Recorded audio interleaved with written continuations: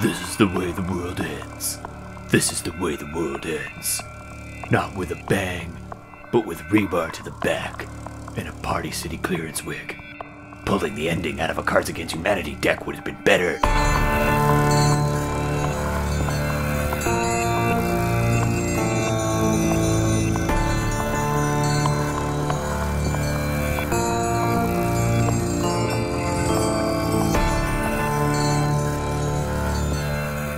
Carry On is a series finale that I think will live on in contained infamy. For those of you who barely watch the show or never watch it at all, it's going to pass without any further notice. But if you were at all a fan of the show in any way, and you saw this finale, you most definitely had an opinion.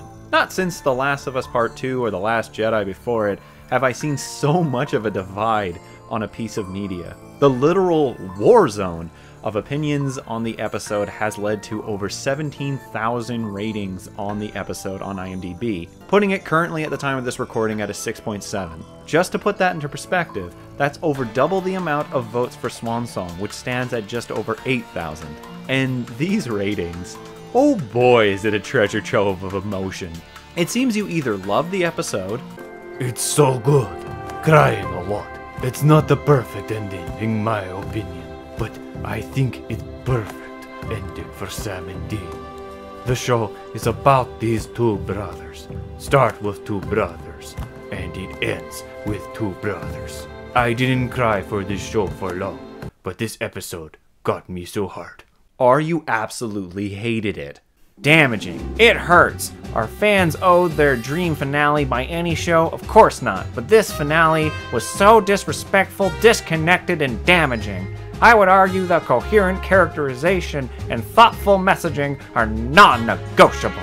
Those are things which a series finale has the obligation to carefully consider. Neither were meant anything approaching a basic level of adequacy. The backlash to this pathetic finale won't just blow over. I will now always regret supporting this show while it aired. Shame on me for believing it was capable of something better, and shame on those who ensured that it wasn't. People have very strong issues or high praises with the end of the show that some have been watching for 15 years or had binge watched within the last 5 seasons. That group in particular has been one of the more vocal in terms of praising the episode from what I have gathered. Not to say that all within that group have praised it. There are certainly those who have their criticisms as well. It's just something I've noticed. I myself started watching the show at the end of season 1 back in 2006 and have been following the show week by week, month by month, year by year for literally half of my existence. I was full of dread when Dean went to hell. I was there when Sam made the jump into the pit. I was there to roll my eyes at all the dick jokes. I was there when the show refound its footing in season 8. Angels Falling, Demon Dean, The Darkness, British Men of Letters, President Lucifer, Jack, and Evil God.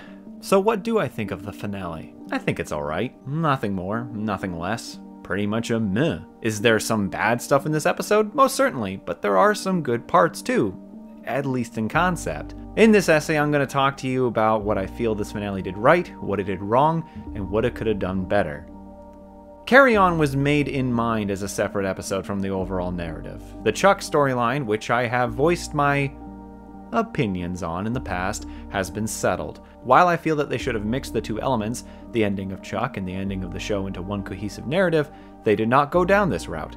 They planned the show as a single episode idea, and honestly, it hurts the episode. I understand they wanted to be reminiscent of a Monster of the Week kind of episode, but considering the totality of the show, they needed to step it up a notch. So with that in mind, I'm just saying now that Dean should have died taking on God. While I understand the symbolisms of the ordinary rebar killing him, Dean should have been killed by mortal Chuck. Now bear with me here. After losing all of his abilities and becoming a normal human being, following Chuck on a spiraling downturn, even if only briefly, would have been more character development than he ever got when he turned into Evil God. I'm still miffed about that garbage plot twist in season 14. With Chuck living without power and without the title he gave himself, he would have a complete crisis of character. He would fall into depression and poverty. He would live on the streets and watch the world go by around him, completely unaware that their literal creator was living amongst them in squalor. But while Chuck is weak, he still possesses his knowledge of the spells and monsters. Which, if Jack had literally become God, don't you think that he would have rid the world of monsters and the like? I know that he said he was hands off, but this guy still has the mental capacity of a 3-year-old, technically speaking, and they have never deferred from that over the final season. So him ridding the world of monsters and all things evil isn't that much of a stretch. I can't believe the amount of people that have given this episode 1 star. It was a perfect ending to the show. Okay, I didn't expect Dean to die, but he was reunited with Bobby, and he was finally happy and at peace. Sam got a happy life too, and when the boys reunited at the end, it was the way an ending should be. Well done to them, all whilst filming during COVID, and for 15 years of a great show. Perfect ending. One of the biggest issues I had personally with the episode was the pacing of it. Supernatural built itself on the idea of a Monster of the Week kind of show, and that's its bread and butter, obviously. But it also, at least during the majority of its earlier years, was able to interweave either the main season narrative or something between the brothers into the story. This was the biggest issue with this episode. The main narrative was finished, and any development between the brothers didn't happen until the last 10-15 minutes of the episode. This should have been a red flag. I understand Dab wanting to show more routines of the bunker for Sam to look back on once Dean is dead, so I don't mind that aspect. However, he doesn't do anything beyond showing how sad it is that Dean isn't there. Going to a pie-eating festival was also low-hanging fruit in my opinion. Sure, it's a funny gag for maybe 5 seconds, but it doesn't link into the narrative at all, aside from the random circumstance of vampires abducting children nearby, which is such a lazy writing tool.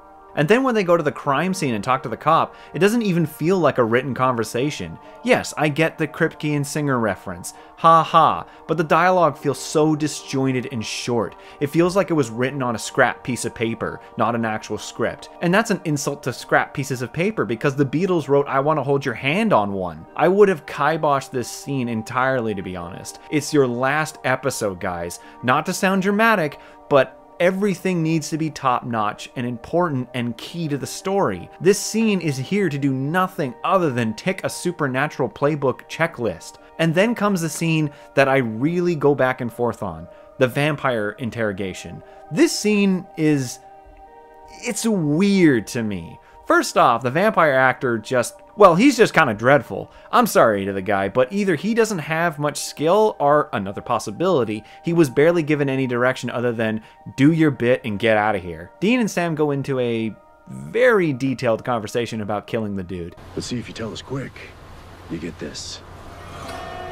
Dean is pretty close to character, if a bit full of himself during the interrogation, but it's Sam who is completely off the mark here. Sam is the one who has the small and more painful weapon of death, which is the exact opposite of Sam's character. I know it's a vampire, and I know that they are trying to get the kids back, but this is everything against Sam's core character traits. You're going to tell me that the guy who has tried on several occasions to find an option other than death is going to slowly cut the head off of a monster with a knife that might take him about 10 minutes? That's just not like him at all.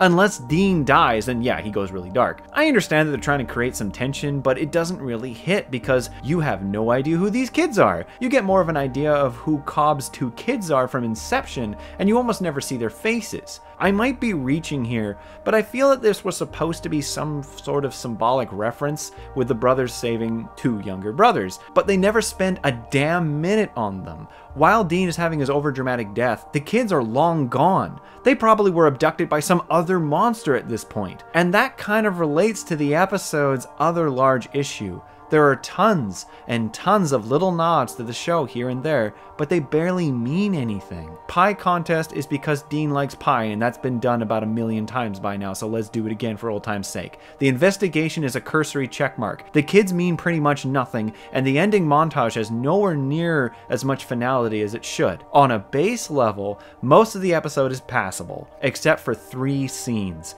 The fight scene has some decent choreography, which is nice to see. I think we were all getting really tired of the throw them against the wall bit. The second half of Dean's death scene is actually pretty well done, but we're going to talk about that later. And finally, most of the final montage. This finale is a good summary of all the things a writer should never do. Do not ignore the character development of multiple seasons. Do not make the same ending that one of your own characters called an awful and hopeless ending in the same season. Do not let your narrative ignore the existence of almost every other character. Do not make an ending that could have happened just like that 14 years ago. Do not make your audience cry because you destroyed everything they cared about. Do not make it impossible to rewatch your show. Do not make your audience regret they spent 15 years watching this show. All of this seems extremely obvious, but apparently it wasn't.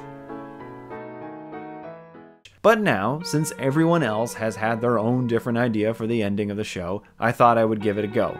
And as I said earlier, it still involves Chuck. Start the episode with the brothers in the car driving to a local diner. They can reminisce about having defeated God in the silly way they did in episode 19. They can remark on the fact that maybe now that Chuck is gone, perhaps all of the elements that they were so entwined with, like plot armor and the such, no longer exist. They ponder but joke that they don't want to find out for sure. This would make Dean's death scene a little bit more believable and more concurrent with what was being established throughout this season, even though they haven't properly explained that things have reverted back. The camera shows the Impala pass by, where it then slowly pans to a homeless Chuck eating out of a garbage can. As he watches the Impala pass by, flames of hate and anger fill his eyes. Cut back to the boys walking into a diner and ordering some food. It's here that Dean finds out that there is a pie eating contest. Not like eat a bunch of pies, but eat one big one. Like the ones the Food Network features all the time, with those eat those massive burger challenges and eat it within a certain amount of time kind of idea. Night begins to fall as Dean digs into another piece.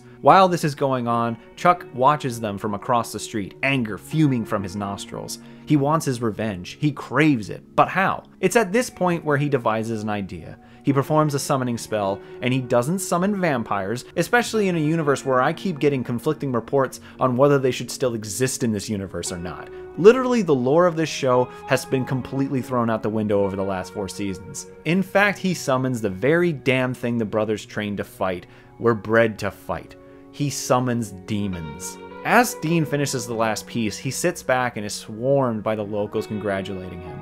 He looks over at Sam, who gives him a nod of congrats. They walk outside the diner to have Dean say, "Hold on a minute," in which he goes behind the Impala and pukes up the pie. It's at this point that Sam makes the comment that maybe in fact they have lost some of their grandeur. At least Dean's ironclad stomach, that is. It's at this point that the demons appear in front of them. Some remark upon the fact that they can finally kill the Winchesters, but these demons don't really matter. Let's not bring someone back from some one-off episode just to make an incredibly obscure cameo. Even though he just finished puking his guts up, Dean is quick to react by quietly opening up the trunk of the Impala and takes out the necessary weapons while Sam keeps their gaze on him. Dean then calls to Sam as he throws Ruby's knife while he pulls out the sawn-off shotgun. The two parties converge on each other. All the while, Chuck watches from the shadows. The fighting becomes intense as the brothers deal out as many punches as they are given. They take the hits hard, but they keep on fighting, killing most of the demons, but they can see they are starting to become outmatched. Sam is almost overwhelmed by a final demon dropping Ruby's knife,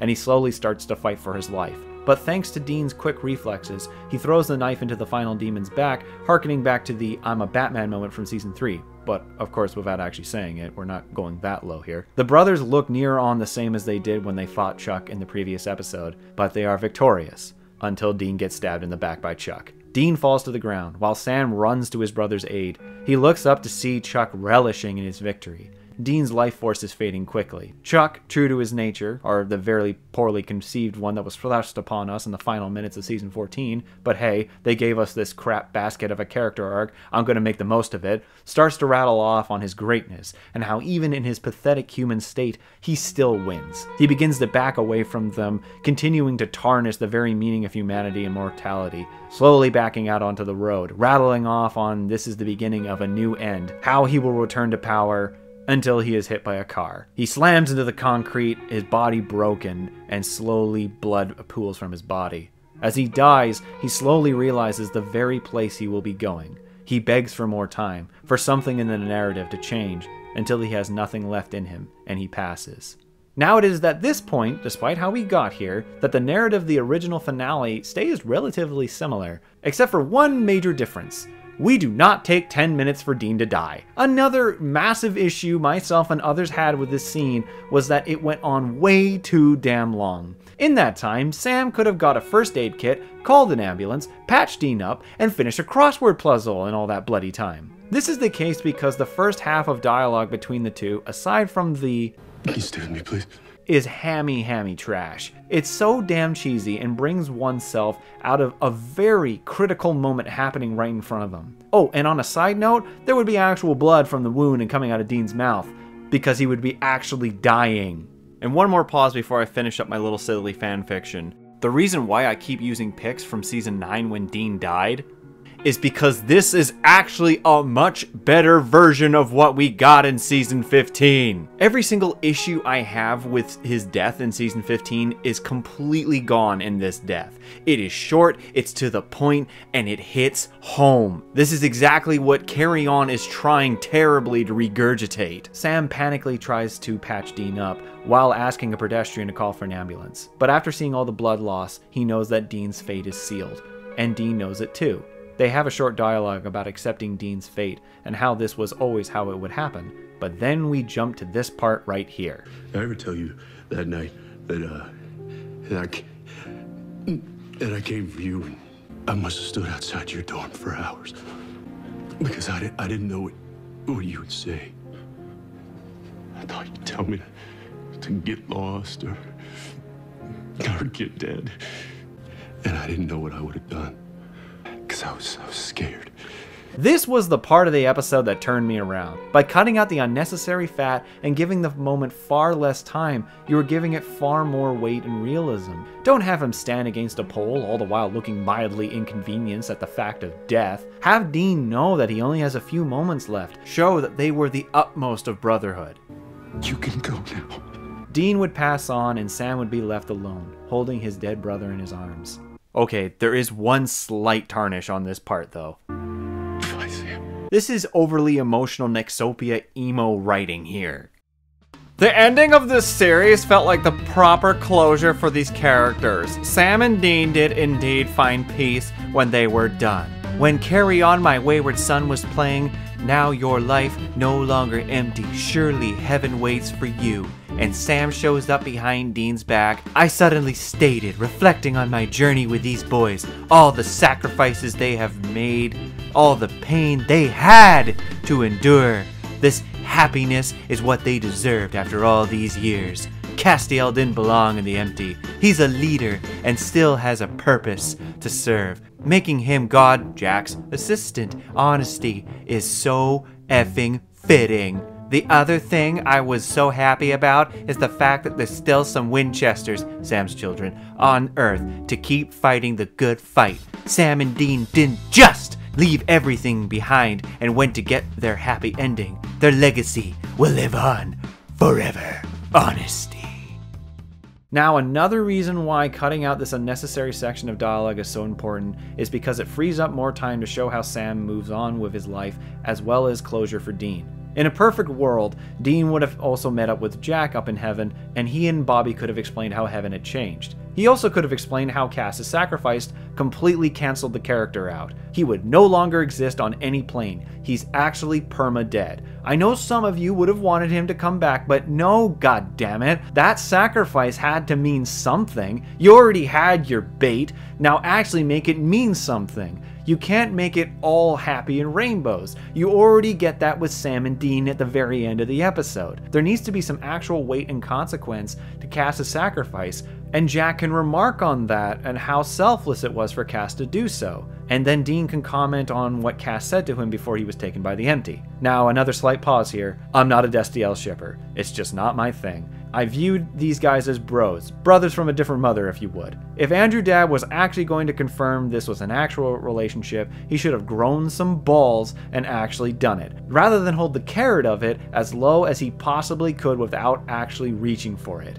I'm not saying I would have agreed with it purely from a story writing perspective, but at least it wouldn't have been baiting. It would have been an actual confirmation. But back to Sam. We would see him grieve the loss of his brother. We saw him kind of question what was the point of his life anymore. We saw him at the very edge of despair. But then we cut back to Dean driving, and then we cut back to Sam, who has moved on with life entirely somehow. Admittedly, this was another aspect definitely affected by COVID. As I said in my series finale review, there was probably no probable means to bring the actress who played Eileen out for one day of shooting. She would have had to self-quarantine for 2 weeks after coming up from California, shoot her single day of scenes, because probably that's all they would have done, then go back to California, only to self-isolate for another 2 weeks. Production would have had to pay for all of that.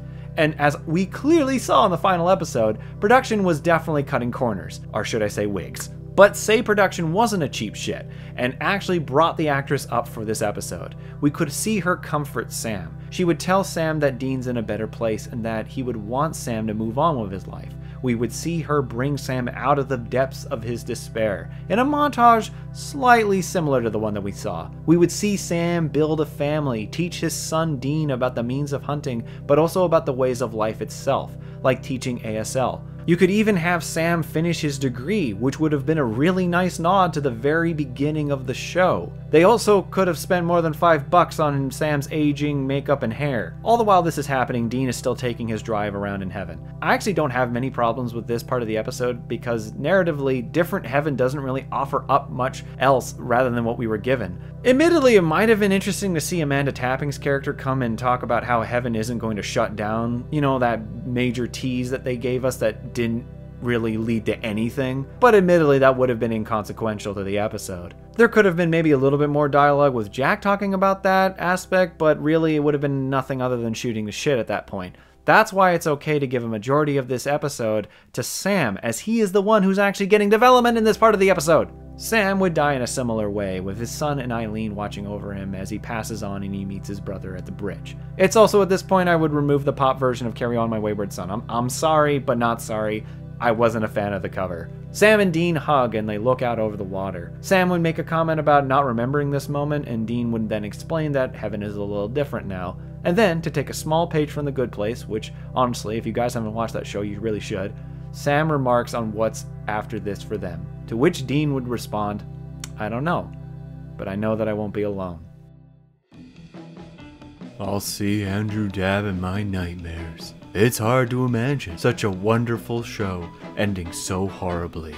It's as if Dabb either decided to throw out 15 years of character development on purpose to spite all of us, or he got a case of amnesia and forgot it all.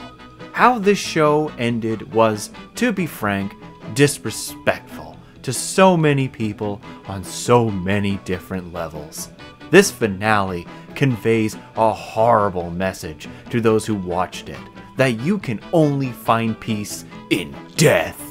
They took Cass and Dean, two characters who are heroically suicidal, and then killed them without a second thought. They took Sam and made him live out an apple pie life, miserably, with a faceless woman, only to give him peace when he finally died of old age.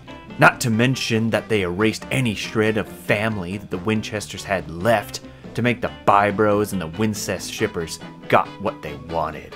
I could go on for hours, but I won't. Thanks to Jensen, Jared, Misha, and the rest of the amazing cast and crew that worked so hard on this show, but screw Andrew Dabb and screw this finale. Save yourself and don't watch it. My God, that's what I sounded like a little bit when I was going on my Andrew Dabb tirades.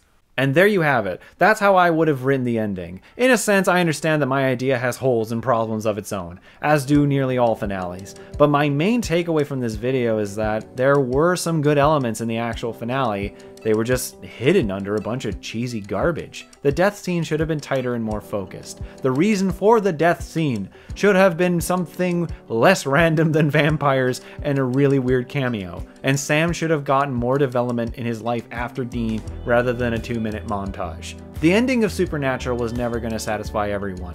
That's a given. It's only in extremely rare cases where you get a finale that pleases almost everyone. But considering that this was supposed to be the final season, and they also had a little bit extra time to write that finale with the whole COVID shutdown, I feel that Dab should have spent more time on the overall narrative and the finality of this season, rather than a bunch of unnecessary filler episodes and copy and pasting Marvel plot points into the script. This was the end of a relationship that spanned over 15 years. This was a show that had its extreme highs and was currently in the depths of its extreme lows. The ending of the show was completely necessary, as all the steam was gone. But at the very least, the closure for the brothers and their lives should have, and in some ways, was the focus of the ending, as it should have been. It just needed a few more runs through the trimmer. But those are my thoughts. Let me know what you guys think in the comments below. How do you guys think the show should have ended? Do you think that it was good? Do you think it was bad? Do you think it was terrible? Do you think it was great? Please give me your guys' thoughts in the comments below. Also, if you like these readings, let me know, as they were actually really fun to do, and some were even more to read. There's a lot of emotion going on in these comments. And while Supernatural may be over, the fandom is not. For those of you who are interested, I have been reviewing the retro episodes for the last few years now. I'm now currently on season 4, heading into season 5, so if you would like to follow me on that journey, I will link the playlist at the end of the video. Thank you guys so much for watching. I hope you enjoyed the video. If you did, leave a like, and if you're interested in more, subscribe. Otherwise, I'll catch you guys on the next one. Thanks for watching the video. My name is Nitz, and you might remember me from the animated cult classic TV show Undergrads. It's been a while, but I'm happy to say the Clique is finally getting back together in an all-new movie, thanks to a successful Kickstarter campaign. But we are still asking for your support. To see any and all updates about the upcoming Undergrads movie, be sure to check out and like the Bring Back Undergrads Facebook page. And with any luck, we'll see you guys soon.